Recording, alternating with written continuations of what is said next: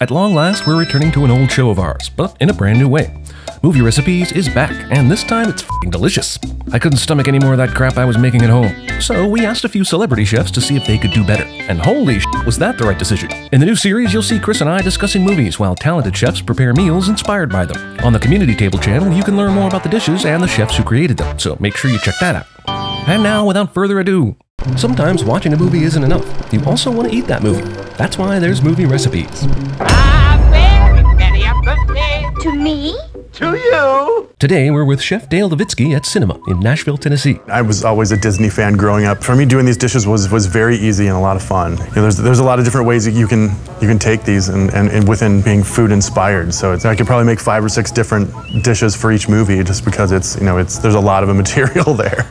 We have challenged him with making a dish suitable for a mad tea party. Chef Levitski has chosen a list of essential ingredients to do just that. They are rabbit. That's what he gets for being late. Thyme, if only the white rabbit had more of it. And squash, to represent the squashed hopes and dreams of Mr. Rabbit, because, you know, he's dead now. Let's get cooking!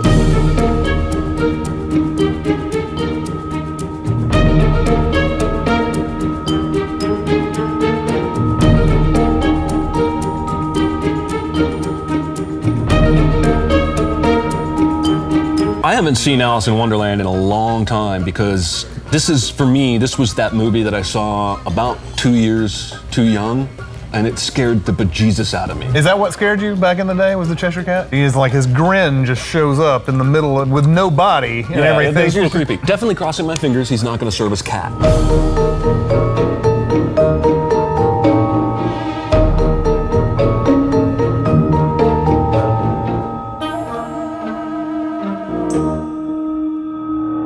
Isn't the book supposed to be a lot more dark, like a lot more mature version of the story, and Disney sort of friendlied it up for families? I don't know. I read it actually fairly recently, but I don't remember there being anything. You read Alice in Wonderland recently? Yeah. Okay. Yeah, I did. I did not know that about you. I did. Okay.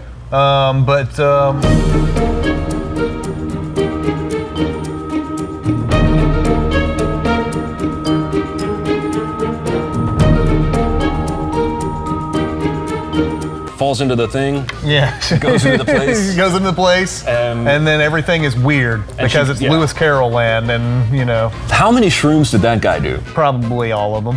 Cat takes his head off? Well, no wonder the movie f***ed me up as a kid. See if this is on YouTube. We can edit it out in post. That's right. Edit it in post. Really? And the slithy toves did the gyre and the gimble in the wave.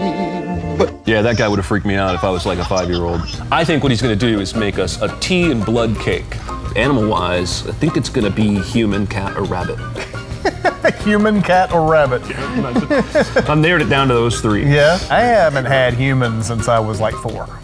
I haven't had humans since I saw Alive, and just wanted to see what all the fuss was about. Right.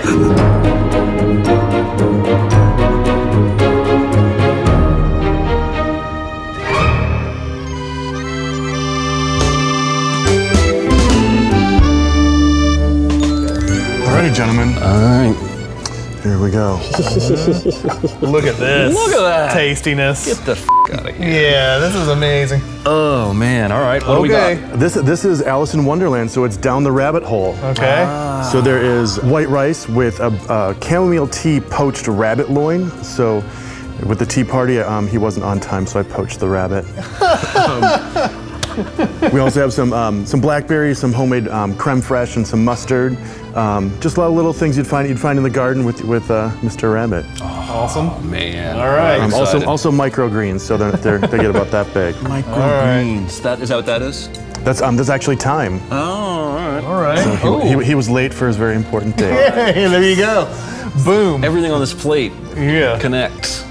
I've never had rabbit. I'm not sure why. What's the color here in this sauce? That's blackberry puree. Like, I think I can make a decent home meal, but my brain would never put all this stuff together. How many plates did you smear before you got the 2 you wanted? Those 2. You're probably pretty good at smearing. Kyle did it. My assistant Kyle. He's a master smear, so he did those. Good smearing, Kyle. Front to back. Excellent smearing.